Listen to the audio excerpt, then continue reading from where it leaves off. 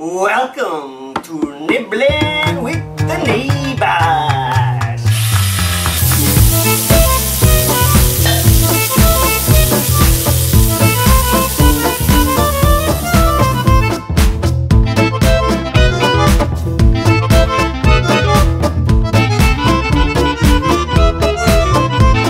Hey everybody, I'm here with Dave and we're going to be brewing some beer since it's Oktoberfest as well as Halloween, and we are going to be brewing some pumpkin beer. It's called Smashing Pumpkin. Smashing Pumpkin Ale. And we've got a 1 gallon brew kit. So we're going to go step by step. Well, for starters, we're going to start today, our brew day off with Extra Special Bitter. Extra Special Bitters by Full Sail. Yep, Oregon Brewery. So we're going to go over everything that we got in the kit, besides the beer. It didn't come with the kit. Well, we've got a recipe kit. Smashing Pumpkin Ale. What we got in it was a muslin bag for our specialty grains, which is Smashing Pumpkin. And we'll steep this like a tea. And we got 1 packet of hops that we'll add to the boil. So this doesn't take a lot of hops, this particular beer. And this is our malt extract. This is what the yeast is going to turn into alcohol. We're using dry yeast with this particular batch.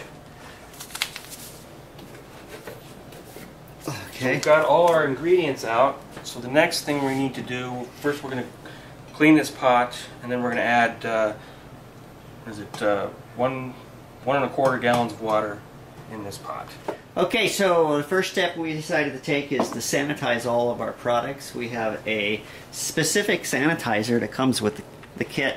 It's called Star San Sanitizer, and 1 ounce per 5 gallons. So we have a 5-gallon tub here, and we put all of our items that we're going to be using today in the sanitizer.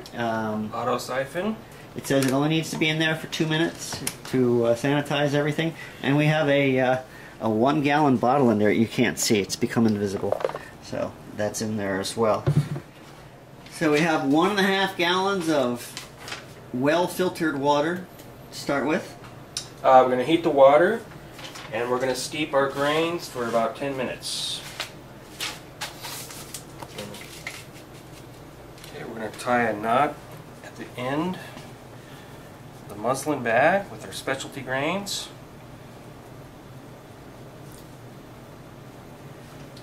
We're going to do this for 10 minutes.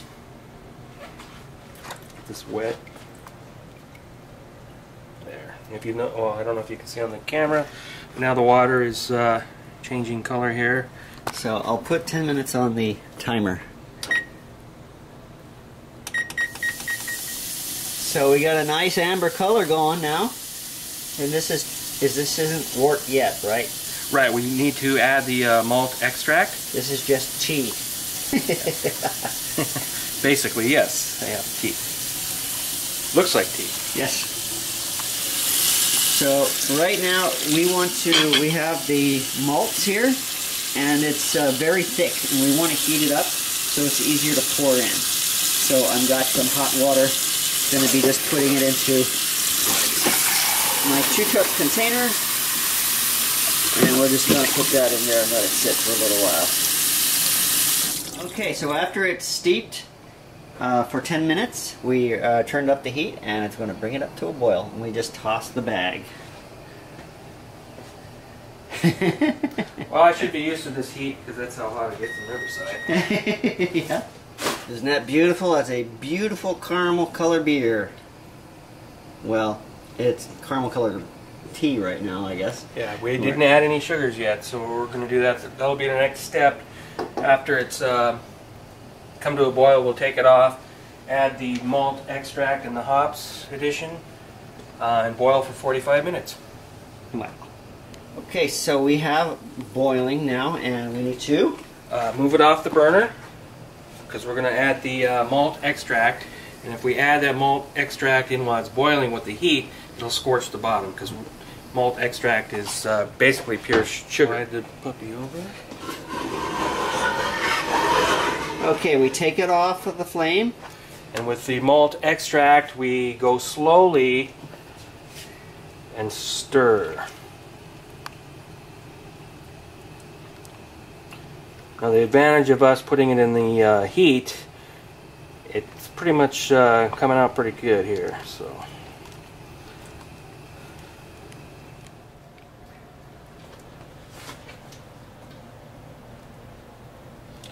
This is about 1.5 pounds of gold malt extract.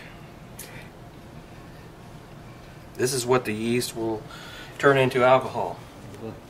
Alright, so we have hops here.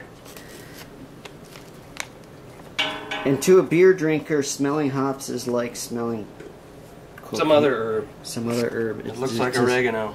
It looks delicious. Oh, it smells so good. Alright, so I wanted to put this in a glass so you could see it better, but there it is. There's not a lot of it that goes into the pumpkin ale, so we're going to put that in now. Let's move it over and start to boil, and then we'll throw it in. I'll hold it.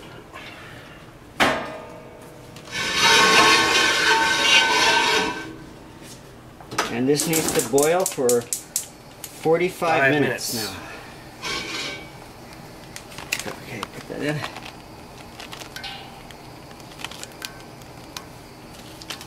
Not a lot of hops. This is a Cascade hops, American hops. Yeah.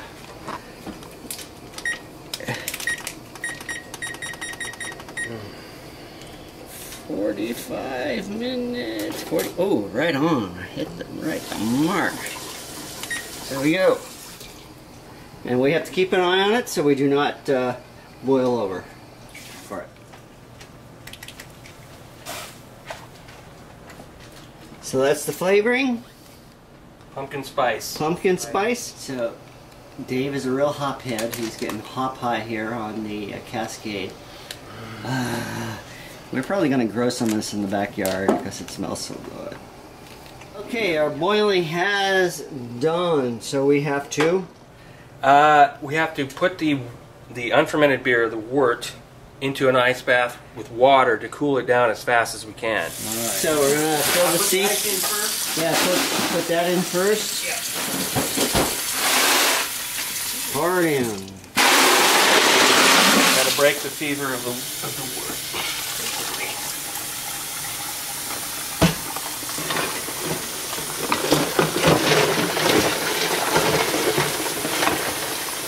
So nothing unsanitary should come in contact with the wort. Okay, so we are done with the brewing.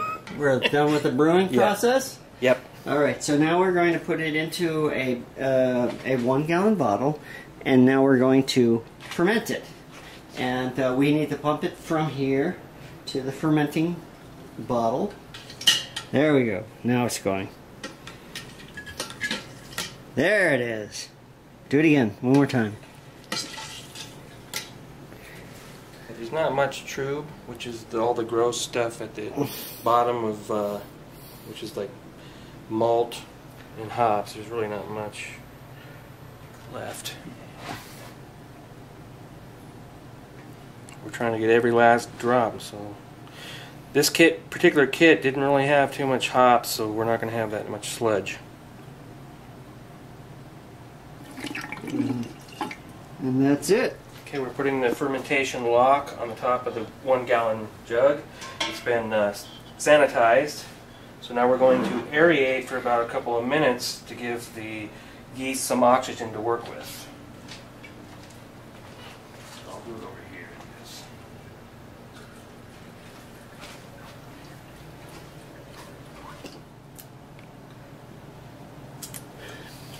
Okay. So let's take it to, I know exactly where to put it. So we have a closet here. Put it right there.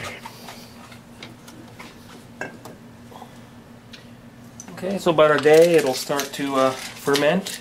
2 weeks we'll bottle, and then it'll condition in the bottle for 2 more weeks, and it'll be ready on All Hallows Eve. Yay! Smashing Pumpkin Ale, and hopefully turns out okay. Okay, so here's our beer. It's been fermenting in a dark closet for about a week. And one thing we didn't talk about during the brew is the airlock that goes on top. Keeps out impurities, lets the gas out. So I hope you liked this episode of Nibbling with the Neighbors. And if you liked seeing us brew beer, we may continue to do that. We may turn it into another channel if people seem to like it. So I hope you like it, and we'll see you next time.